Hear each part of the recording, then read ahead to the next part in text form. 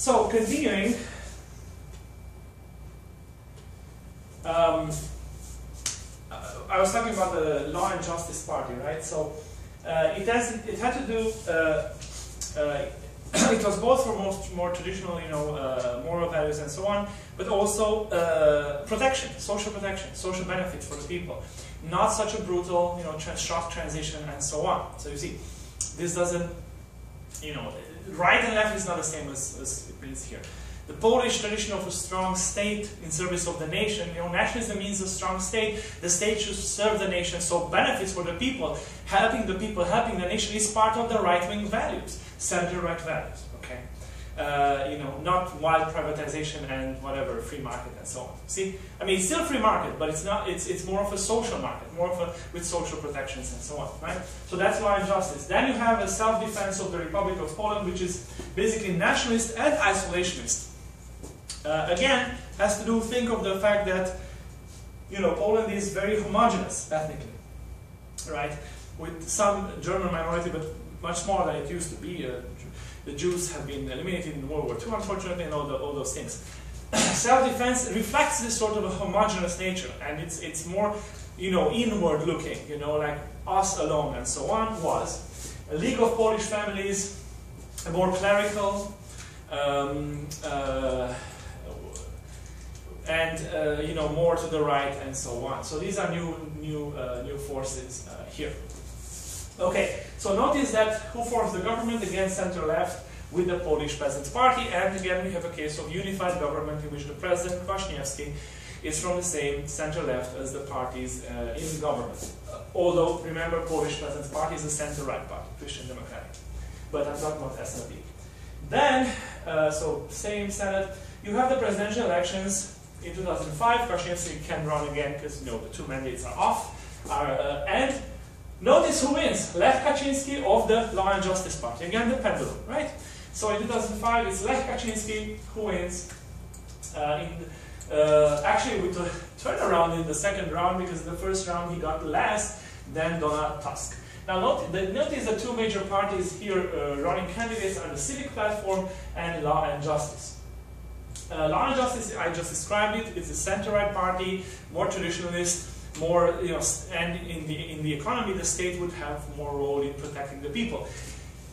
Civic Platform is also center-right, but more pro-European. Law and Justice is more Eurosceptic, meaning less inclined in giving up sovereignty to the European Union, which is what the European Union is about, sharing sovereignty.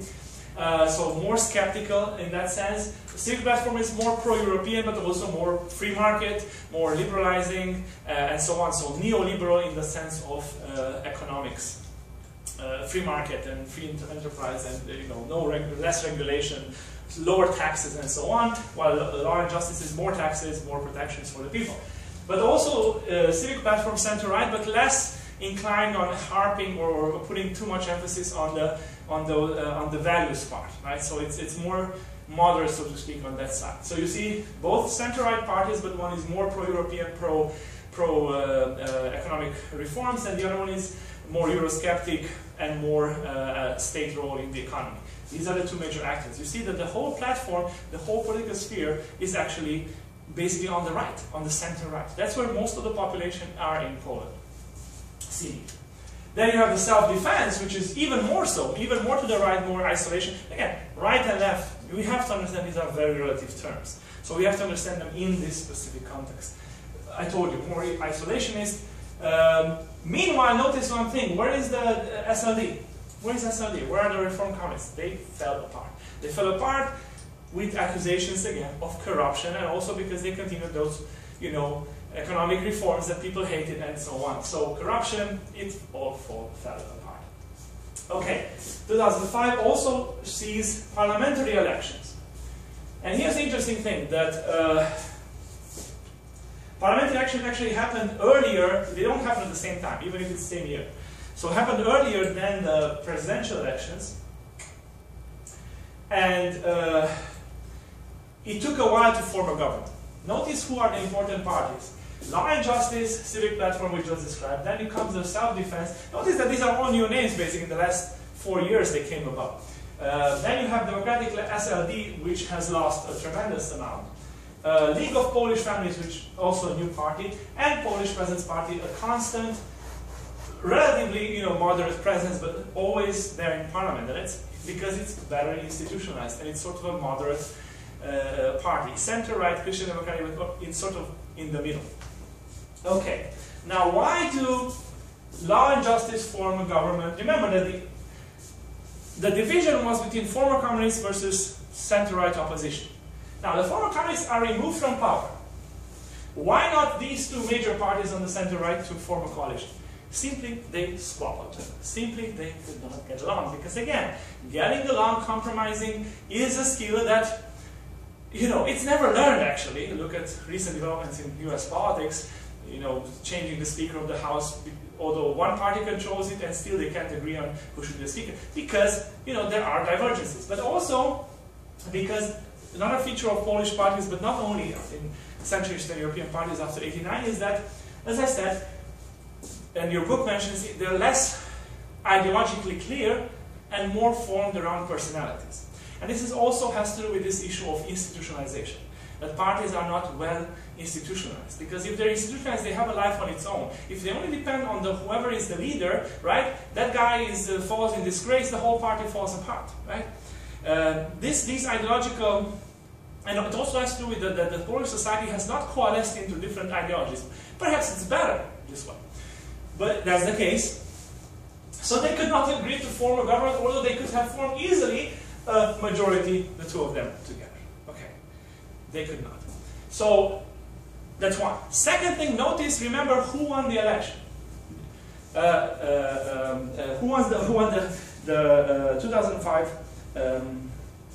presidential election? Lech Kaczynski. Lech Kaczynski. Now, as your book mentions it, and famously, he is actually a twin, Lech Kaczynski, twin brother of Jarosław Kaczynski, both of them founders of the Law and Justice Party. Famously, they used to be child actors, but during communism and so on. So they both are the leaders of this party. One of them, Lech Kaczynski, wins the presidential election in 2005. His brother was one of the leaders of the party who led it to victory in the parliament. Well, guess what happens? Here's again where a semi-presidential system matters. This is a case where you don't have a clear majority. Right? And this is when the president, even a weaker president in a presidential system, since he has the power to nominate, to choose whom to nominate as PM, he can force the formation of a certain coalition. And that's what happens. As he will support law, it was a more turbulent, few months until this happened. But eventually, you have the Law and Justice Party forming a government with these more extreme, not extreme, it's not extreme, not fascist, but more to the right parties. And it's not going to last much. But notice that the important thing here is the impact of the semi-presidential model on shaping the results of an election. And by the way, who's going to become prime minister? His twin brother. Okay? His twin brother. So the president is Lech Kaczynski, PM is Jarosław Kaczynski. That's around the middle of 2006 is when this again, took several months to arrange this. So that's what happens. It's unified government in so many ways. Right? It's in the same family. In 2005. And then you have the next parliamentary elections are, you see, again, early elections, because normally they should have been in 2009, no, they're in 2007. Why? Because that coalition did not last long. Those parties were too radical, which means that they were shaped on the image of the leaders. So leaders who are such radical leaders, they have a strong temperament, they will not get along. And parties that are very pure ideologically, they are less inclined to compromise. So, and without compromise, there's no politics, because you always need to form coalitions, whether within a party or between parties, right? Such ideologically pure leaders, although it sounds good that I want it to be, clearly this way, yeah, but politics doesn't work that way.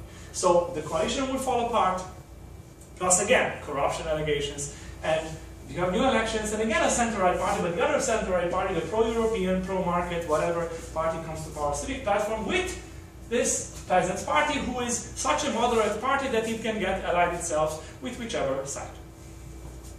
Okay, so now you again have cohabitation, right? With a very strong personality president, kind of on the Walesa model, and also a strong PM in the person of Donald Tusk. Okay, 2010, you have presidential elections. Why? But early presidential elections. It should have been, yeah, around this time, but early. Why? Because you have the famous catastrophe, the famous tragedy of Smolensk. You have the famous tragedy of Smolensk. What happened? Right? The president, in early 2010, elections were looming, and Lech Kaczynski, the brother who was the president, flew with a huge delegation, including his wife and military commanders and governmental, so a huge governmental delegation to Katyn, to the site where the Soviet Union massacred, well, I think 6,000, the cream, the elite of the old Polish army at the beginning of World War II, one of the great crimes of the Soviet Union against Poland. And they flew there in order to, it was part of a process of kind of mending relationships with Russia, and Russia acknowledging its guilt, in that event. And it was part of this sort of the commemoration of this tragic event in Polish history when the plane that was leading there crashed, killing the president and all this Polish governmental elite in 2010. I mean, imagine they're flying there to commemorate this tragic event in Polish history, and another tragic event happens and takes the lives of Poles. You can imagine the aftermath. At this point, Lech Kaczynski was not actually very popular. He probably wasn't going to win re-election. And again, because of his aggressive style, he wasn't that popular. But imagine the aftermath. Imagine the conspiracy theories that have never gone away since. Like you're flying there, who was to blame that the plane crashed? Seemingly weather and so on. But was it the Russian air controllers? Was it the Russian plot? I mean, it's on and on and on. So it's still an issue in Polish politics. Plus, Jarosław Kaczynski, who is the leader of the Law and Justice, the twin brother. He lost his twin brother. You can imagine, right? So anyway, 2010, you have elections, and it's the Civic Platform candidate for the president who wins. So in 2010, you suddenly have again, unified government with the president from the Civic Platform and a Prime Minister, Donald Tusk, and government majority from the Civic Platform. Remember, pro-European, pro-reform, and so on. And notice another thing, that this is 2010. What happened meanwhile? 2008, 2007, the big economic crisis that hit all the countries, in Europe, the US, and so on, around the world. Poland was one of the countries that has fared the best through the economic crisis. Canada was another one. The best, because it was not as vulnerable to these market fluctuations. The banks have not been burdened with all these loans, cheap loans that they gave out to the population, which led to the crisis. So there wasn't a real estate bubble as there was in the US or Spain or Ireland. So the banking system survived, Poland survived, and actually fared the best of all the countries in Europe. So that's a huge thing, right? Poland did not suffer the consequences of the economic crisis in 2008. And you can read more about that. So anyway, 2010. And next elections are, however, 2011. Right? 2011. Because Poland has fared well through the economic crisis, for the first time since 1989, the same party is re-elected for a majority in parliament. The Civic Platform with the Polish Peasants' Party, still Donald Tusk, the first prime minister to be re-elected. Not president, because we already had that, but the first majority to be re-elected in parliament. That gives you a sense of, Polish stability. There's stability. Well, yes and no. And again, you see new party. First of all, self-defense has disappeared, League of Polish Families have disappeared, fragmentation and fluctuation, fluidity continues. Palikot's movement. What is Palikot's movement? And you will see this. This is part of another trend in Central Eastern European politics 25 years after 1989. Remember, 1989 was about what? We're going to remove the communists and we're going to get everything together. Freedom, right? Political freedom, democracy, prosperity, market, and Europe. And this is all going to happen together because all of it was, you know, blocked by this thing, communism. And now we remove it and it will all fall into place. Well, it turns out it didn't. Plus the expectations were, you know, overnight and we're going to live like the people in the Western Europe. Remember that Western Europe and all these countries have taken decades and more, maybe centuries, to get where they are. Right? But you want to be there immediately. And it's a huge trauma when you don't. So, plus, again, the mess, the chaos of the transition. Right? So, what you have towards the end of the 2000s actually, towards 2010, is the emergence in many of these countries of a sort of reform, rethinking, and not quite anti-system, but anti-status quo parties. And not only in Central Eastern Europe, by the way. There is a sort of a fatigue with representative democracy throughout the world. Think of Tea Party. Think of Occupy movement. This idea that things, the whole system is just junk. Let's just throw it, you know, we need something else. So it's happening, you know, Italy has had similar. So it's happening everywhere, but in Central and Eastern Europe, it has more closer, has that, but it also has relationships with 1989. We had the revolution in 1989, but did we actually transform? Did we transform to where we want to go? But where do we want to go? You see, these things are not settled, you know. Okay, we have democracy, but what have we, you know, what did we get from this democracy, right? Many people, you know, have suffered the economic transition, not the political. And in the mind of the, you know, people, this is not separated, right? You know, because one is the political transition, the other one is the economic transition. This is why we talked about them differently. This is why I asked you to pay attention to different things, because they're not the same. They're linked, but not the same. And one might be very successful, but the other one, although they're linked, right, might not be, or the other way around. Okay, so you have then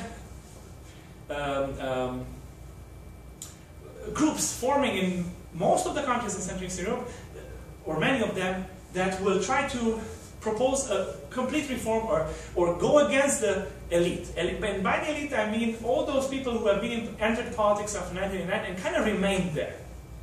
Because many of these parties that, okay, the names change, but the people are kind of the same.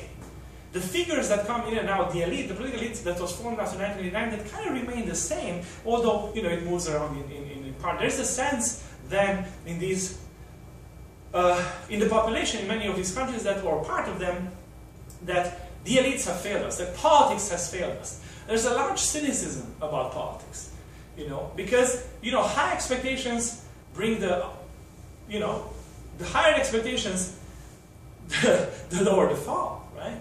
And it's inevitable that the higher you put your expectations that you will fall, because they are always unrealistic, high expectations, you know. Think Hope and Change or whatever it is, right? Although I have no qualms about any political party in America, but the point is, this is a familiar phenomenon. Okay, so Palikot's movement was one of these. Okay, who's Palikot? What does it mean? He's a guy, right? He's a person, right? And he is one of these anti-system. He's actually anti-clerical, mostly anti, you know, these Catholic values and so on. Why? Because he's proposing he's not proposing. He's situating himself against, right? Against whatever he says is the system. Okay, it will go away by the way. Right? Okay, 2011, 2015. The latest election is actually just a few months ago. The parliamentary was last month. The presidential was earlier this year in May. So what do we have? We have again a pendulum swing, but notice that the swing now is on the center right. It's between Law and Justice and Civic Platform. Law and Justice, Civic Platform. Law and Justice wins the presidency. Andrzej Duda wins the presidency against the Civic Platform. So, you know, SLD, Social Democrats, have disappeared.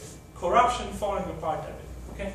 So it's on the center right, the entire spectrum. And in Parliament, which was just recently, Law and Justice wins alone majority, both in the Senate, wins majority in the Senate, which is unbelievable, and also in the Senate. 235 of 460, 61 out of 100. first time since 1989, and actually in a multi-party system, this is extraordinary. This is extraordinary for a party to win majority in parliament, right? And they win the majority.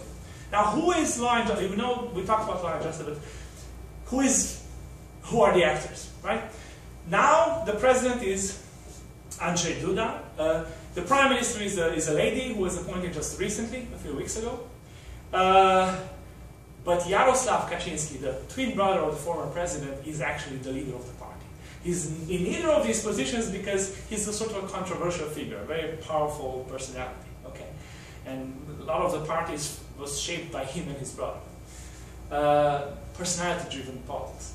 But he's kind of the boss of the party. He's really the boss more than the president and the prime minister. Interesting situation. But anyway, so the second largest party is the Civic Platform against center-right. Civic Platform, which might fall apart, and you have that article I posted about the two articles about the aftermath of Polish elections, which I asked you to read. But notice, again, new actors, because Polish politics, fragmented, fluctuating, fluid. Cookies, which is again, what does it mean, cookies? It's a name of a person, right? He's actually, if I'm not mistaken, an actor. Anyway, just like Palikot is one of these people who led a sort of an anti-system, not anti-system, anti-status quo, sort of a populist is the word for it. You know, you kind of feed on the disappointment or anger or disillusion of the population and channel it, just like the Tea Party or Occupy movement. That's what cookies is, like Palikot was. You see, Palikot disappeared. Now, how long can these last? They don't last long because such populist movements don't have a strong ideology. They are clear what they're against. They're clear that they're feeding on discontent. But again, the question in politics is what are the policy goals? Besides, remove the guys, throw them out. So cookies is one of them. But notice what the good results, and also he fared well in the presidential election. Look, he came in third with 20%. It gives you a sense that there is a large discontent in the population. And then you have Modem, which is a center-right, more liberal in the classical sense, meaning economically liberal, meaning free market. Why do you need Modem when you have Civic Platform? Because Civic Platform has kind of pulled back from their pro-market, whatever things. It's actually Modem is led by Richard Petru, who is an economist. And he's more free market, whatever. So he addresses part of the former electorate of the Civic Platform, those who were more for urban, more successful entrepreneurs, always smaller niche of the population, but kind of who want a modern, think of the name modern, right? Modern, urban, successful, entrepreneurial, free market, whatever. You have the Polish People's Party, the Peasants' Party, never goes away, and the German minority, which always wins about 1 or 2 seats, because one prescription of the Polish system is that there is a 5% threshold for all parties to get into parliament, except for the ethnic minorities. Most of the countries we talked about this are multi-ethnic in Poland, in Central and Eastern Europe. And they all, because of the democratic principle, they want to reflect this in politics. So they either reserve certain seats to the ethnic minority, right, or have some other prescriptions. The prescription in Poland is to address this problem, right? The method is self-government, representation, and the way they solved it is that yes, you will have to run in elections. We're not going to guarantee you a seat, but you don't have to fit the 5% rule because you need to represent that different ethnic part, right, which is not part of the Polish nation. If you would put it a threshold, it would not get represented, but you still make it play the the electoral game. So it needs only enough votes to get a seat, for example, right? So it doesn't have to have 5%, and that they get. And that they've been present since 1989. So that's the situation today. So as you see, in Poland, what have been then the major issues that we have covered in Polish politics since 1989? Well, one major issue has been the pro-communist, anti-communist, the major cleavage. And remember, we defined cleavage in the previous lecture, right? The major cleavage in Polish society, which would be reflected in politics, was in the 90s especially the pro and anti-communist, the opposition versus communists. And this cleavage will also be present in other countries. Then there is another regional cleavage, which this is why in the Canvas material I also either indicated that you should check the regional map of elections, because you will see that there is a clear distinction between the West and the East, and this sort of regional cleavage is also present in other countries in Central and Eastern Europe. So you see commonalities, meaning that the East is less developed. Again, think history, think culture. This East used to be part of the Russian Empire, the West, the Austrian or Prussian. Remember what we have discussed. But you see, and these cleavages fall within the countries. So in Poland, the East is less developed, more rural, less industrialized. West is more urban, more industrialized, more developed, economically better. They will vote differently, of course. Right? They will vote differently. So in the last election, you will see that the civic platform, not by chance, is mostly won in the West, while the law and justice, more of the order and whatever, in the East part. Right? So that's another cleavage, important cleavage. What other issues we need to mention about Polish politics? Right? So characteristics, fragmentation, fluidity. Right? What else did we see? Always personalities-driven parties, weakly institutionalized. The issue of corruption, which is still around. It's still, parties are voted out because they're perceived, rightly or wrongly, as corrupt. Also, as I said, a lack of clearly ideologically defined parties and more personalities driven. Another issue I mentioned was this issue of dealing with the communist past. In many ways. It's effects, it's the past, clarifying the past, because it has to do with clarifying who we are and what we are, creating clear narratives.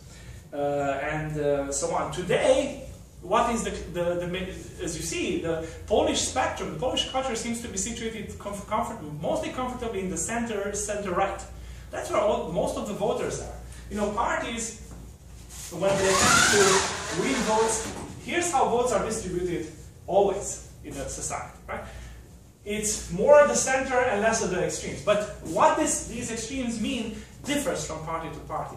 And we could say that most of the Polish electorate is actually on the center right, if we take it in general like European, what is right, what is left.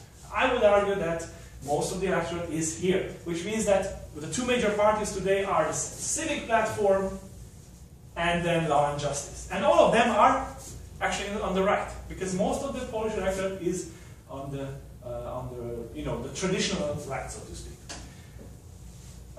Okay, so that's another interesting thing, right? Civic platform, more pro-European, pro-market, still center-right. Law and justice, less pro-European, more state role, but again, very traditional values and so on. Okay, a few more issues. This is about Polish politics and political culture. A few more issues to mention. 1999, together with the Czech Republic and Hungary, Poland enters NATO. It's a member of NATO. 2004, together with those countries and 7 more, they entered the European Union. Today, actually, Poland is one of the largest countries in the European Union, and since representation in the institutions of the European Union is based on the population to a good degree, Poland has a very strong voice at the level of the European Union. Then, in terms of foreign relations, there has been a tradition of good relations with the US also because of a large Polish diaspora here. Also friendship with France, it goes back to the 19th century and the freedom fighters and whatever. The obsessions with Russia and Germany continue because remember, Polish history has been shaped by being exactly between the two. Literally, all of the other countries have been there, but this is right in the middle of it. So this, and now with the recent aggressive moves from Russia invading part of Ukraine, which has been historically part of Poland, the western part, remember? The western part of Ukraine. So Poland feels threatened, and rightly so to a degree, because, well, here's what's going on. Very wary, and one of the important voices in NATO and the European Union to be more aggressive against Russia. With Germany, relationships have fluctuated. It has been depending on who was in government. The civic platform was more friendly and more closer with Germany, Law and Justice less. Okay, the military. Because of its position, it's interesting that Poland is one of the few, maybe the only country in Central Eastern Europe that has invested massively in its military. Since it's a large country in terms of population, it also has a large military, and it has put in a lot of money into the military. It has a lot of strong military. Because this, remember, Polish state disappeared for 150 years. There is a clear, this is not an impossibility. They have lived it, okay, recently, less than 100 years ago, about 100 years ago. Okay. So, in principle, there could be people who have lived there, actually, were born there. Finally, one more thing is Visegrad 4. The Visegrad 4, who is this, which is this alliance, so to speak, of the 4 Central European countries, Poland, Czech, Slovakia, and Hungary, which goes back in history. The Visegrad is a symbolic name, we're going to talk about this further. Which has started in the 90s as a sort of a way of putting their efforts together with the goal of lobbying for their integration in the European Union and NATO. Actually, at that point, it wasn't that efficient because the Czechs were way ahead and didn't want to be dragged down by the rest. But nowadays, it has become a very efficient and more active, even militarily, cooperation, this Visegrad 4. And the new government of Poland, the Law and Justice government, actually has made regional cooperation, especially this Visegrad 4, one of the key elements of its foreign policy. So that's about the review of Poland today.